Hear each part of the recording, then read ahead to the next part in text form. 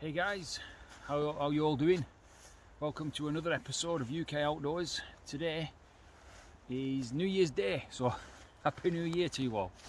Hope this year is going to be a much better one than the last one. So, Dutch Army bivvy bag. In the last video where I got lost in the woods, I didn't really get lost, but a lot of people seem to think I was some sort of amateur. Basically, I'd just gone down to a local sort of reservoir area, and it was a certain route that I'd not been on before. I was having a little bit of a laugh on camera, indicated that I was a bit lost, and it created a lot of comments saying, "Oh, you irresponsible, blah blah blah blah blah." I wasn't really lost. It was about a 10-minute drive from my home.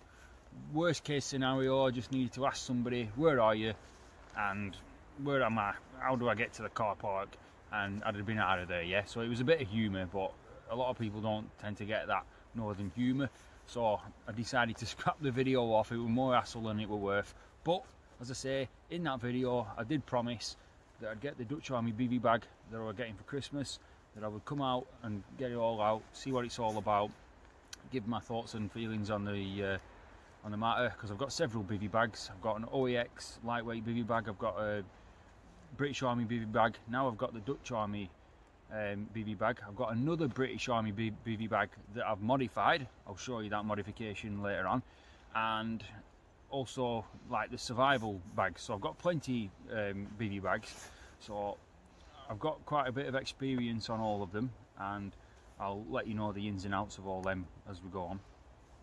So without further ado, I'm going to get it set up and let you see what it's like.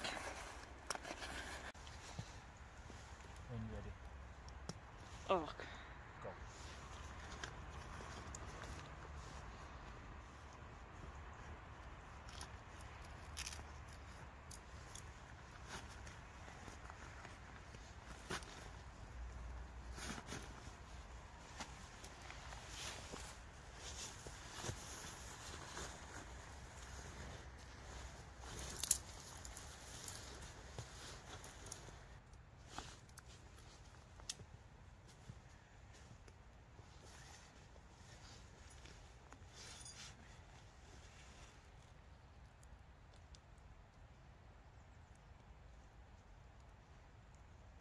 Pause it. Yeah. Mm-hmm.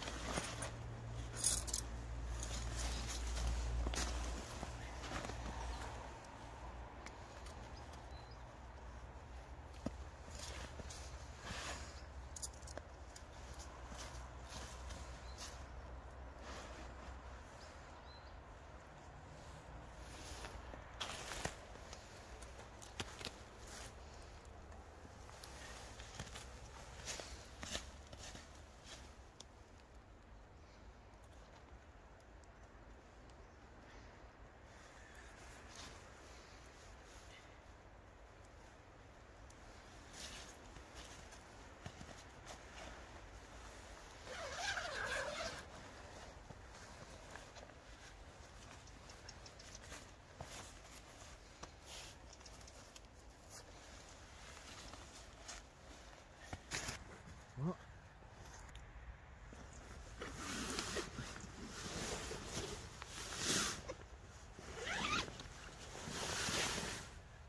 Hey again.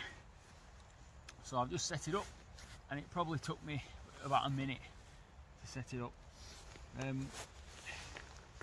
got this off eBay, and it was about 40 odd quid for the actual bivvy bag itself. So that was quite a bargain. They're ranging from anywhere between sort of 75 quid up to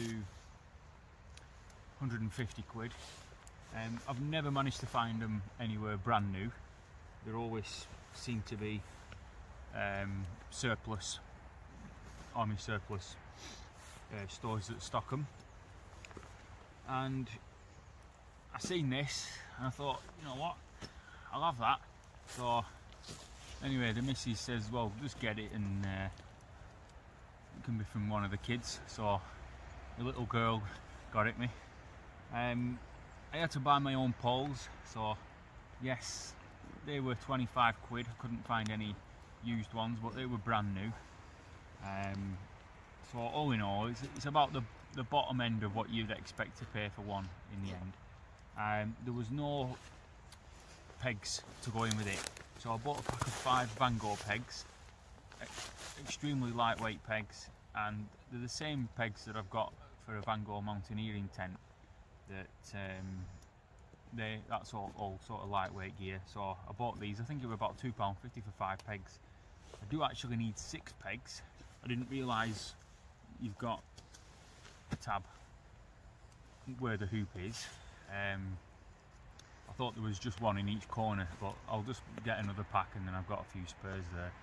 So I'll put links in the description for all the gear, and any extras and accessories and everything. I'll put all them in the description, so if you need any gear, just have a look in the description and you'll see where I got it from, and if you can find it cheaper elsewhere, at least you know what you're looking for.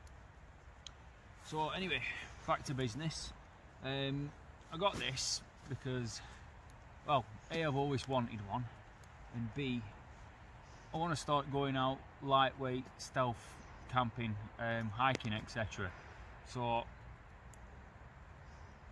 anytime I go in a tent, I've had bad experiences, I take a bivvy bag anyway.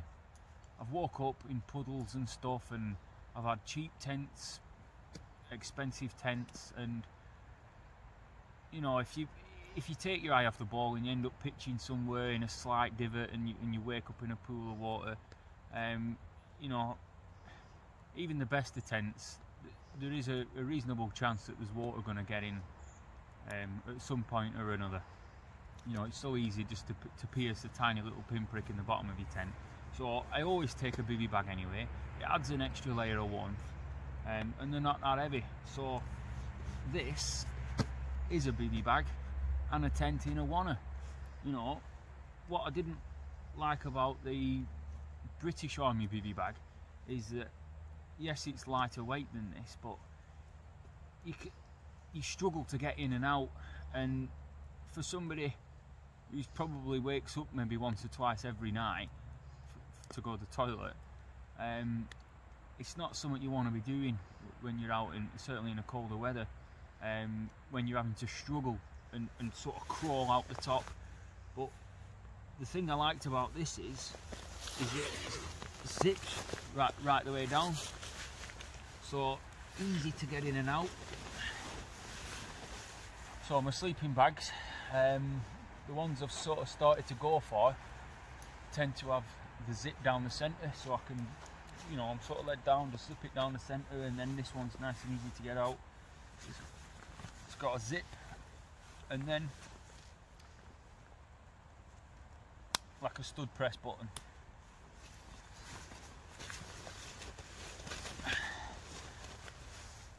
If you've watched any of my other videos, you'll know that I'm quite a tall guy, 6'3", and I need gear to have plenty of length. There's a lot of gear that I've had in the past, sleeping bags, etc., and bivvy bags that are not quite long enough. I tried one my friend had. He had one of these cheap 20 quid, supposed to be breathable, but they weren't, kind of bivvy bags, and it just about snug fit to the bottom of your feet, and I don't like that. I like to be quite a bit of room. So see, that's me right at the bottom now. So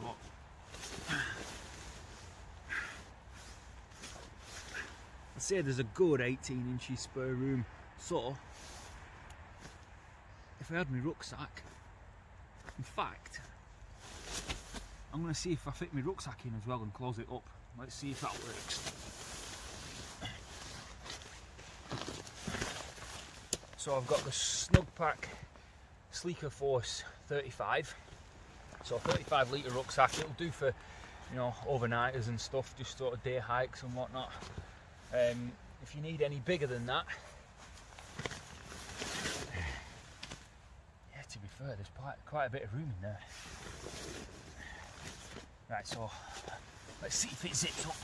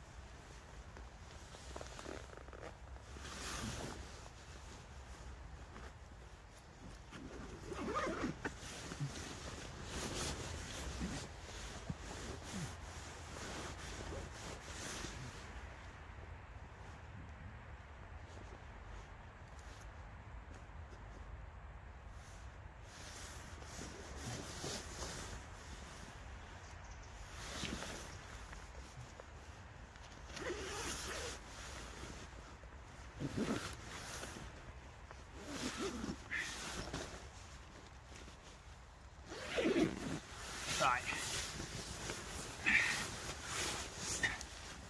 here's a verdict. When I put it in, if I laid it straight across the back, that was sticking in my head. So at 6'3", I'm gonna have to take the stuff out of that, or twist it round, put it to one side, and sort of sleep at an angle. So yes, at a push, you can put your gear in. If you're shorter than 6'3", there's only going to be even more room. So 35 litre rucksack, full to the brim, is going to be okay to sleep in here. Boots as well. Yeah, I think good.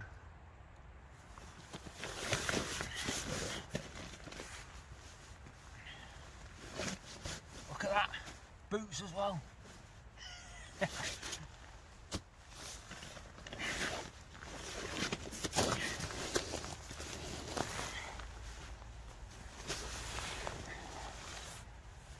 Right, so I've not tried it in the rain yet. I will be doing. I'm going to be getting out all sorts of weathers, and I think this is going to be the kit. Depending on sort of the length of the trek, whether I'm going to be out in the woods, whether I'm going to be up top of the mountains, etc. I'm going to decide at that point whether I'm going to go for very lightweight. I mean, OAX Bivvy bag, I think it's 300-400 grams, versus this one. Again, I'm not 100% sure, but after this video, I'll go home, weigh everything, and then I'll pop back and give you all the specs of everything that I've got. But I'm pretty sure it's over the kilo mark for this. But you've got to remember, this is in place of a tent, and you don't need a tarp. So it's everything. It's your bivvy bag, it's your tarp, it's your tent, it's all in a oneer. To be honest with you, I don't think I'll be using this on its own for when I come out in the woods, unless I'm really trying to sort of keep a low profile. But it's definitely going to be my top of my list for a lot of activities, and you know, where I want to sort of keep a reasonably low profile but lightweight, and I don't really want to be attracting attention, because a lot of places in the UK you can't actually camp out legally without landowners' permission. A lot of places will kick you off. But the rules around bivvy bags is that once it's got a hoop in it, it becomes a structure. Once it's a structure, then you're camping. If you take the hoop out, then you're not camping anymore, you're resting. So if you're on a public right of way, sort of a public footpath or public land, you know, that's sort of looked after by the Woodland Trust, and you know, there's a lot of reservoirs and whatnot that's United Utilities, Water Board, etc. If you're on their land, you're allowed to be on their land, but you're not allowed to camp on their land. Then having a bivvy bag without a hoop, you can actually be there. You know, you're just resting, so you're not actually breaking the law. So if I were to ever get sort of pulled up in this by some sort of wardens, etc., I'll just take the hoop out, and then, you know, depending on what sort of time, if it's early in the morning, I've already camped, I'll just sort of have my breakfast and go. But if it's in the middle of the night and I don't really want to be shifting on, and I'm not doing any harm, I've not made any campfires or anything like that, I'll just take the hoop out and say, I'm sorry, you know, I'm not doing any wrong. So anyway, I'm going to get my boots back on now and move around a bit, because the snow's starting to make me legs go numb. So stick around, guys. The next video I put up is going to be a gear, lightweight gear. So I'm going to get my tarp set up now. I've got a new sleeping mat, lightweight bivvy bag, the OEX one. I'm just going to show you that sort of setup, because this year is going to be a great year for getting out. I'm going to do a lot of lightweight trekking and camping.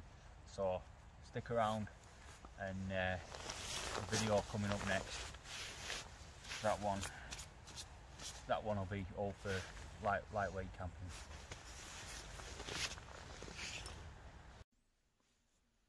Hey guys, so I'm back home now, and I've just weighed the Dutch Army bivvy bag. That comes in at 1.44 kilograms, and the British Army bivvy bag, just as a comparison, is 846 grams. So it's not the lightest setup in the world. There is tents out there that weigh less than the Dutch Army bivvy, but the question is, can you get tents that are cheaper than the Dutch Army bivvy and as good quality as the Dutch Army bivvy that are lighter than that? So you've got a bit of a trade-off there. Personally, I like the idea that the Dutch Army bivvy is stealth, low to the ground. If you can camp in woodland and sort of high grassy areas, and you just won't be seen. There's I think it was the English woodsman, I'm pretty sure he's been out in one of the Dutch Army bivvy, and he went into one of these sort of local nature reserves, and there was a warden came right by him, you know, sort of flashed his torch right on him, and he wasn't seen. So they are really good for sort of stealth camping, stealth bivvying, and you don't need a tarp. Like with the British Army bivvy bag, like the standard one, ideally you want a tarp over your head, because if it lashes down with rain, you're either having to sort of turn over and face the ground, or risk, you know, you sort of scrunch the face up, you sort of risk rain getting in and you're getting wet through on your face. So that's the benefit for the Dutch Army bivvy bag, really, is that you can sort of just hunker down and get inside it, and away you go. You don't really need anything else other than your sleeping bag and your mat. So, right, that's me for this one, folks. As I said earlier on in the video, I've made another video while I was out today, and that one is all about lightweight camping gear. That features a bivvy bag, sleeping bag, camping mat, and the tarp, or a basher, as us Brits like to call it. So if you like the video, click like. If you want to subscribe, see more, please do. And if you didn't like it, I'm very sorry, but you know, we can't please everybody. One thing I would like to say is sorry about the sound quality while I was out there. I'm only videoing off a mobile phone, and my son, the cameraman, he quite rightly pointed out that it's not very loud. So I've ordered myself like a wireless microphone for next videos when I go out, they'll have a wireless microphone and hopefully be able to hear me more. But if you're listening on a phone, put it full volume, and hopefully you'll be able to hear what's going on also with the next video as well. So see you again, folks. Thanks for watching. See you again on UK Outdoors.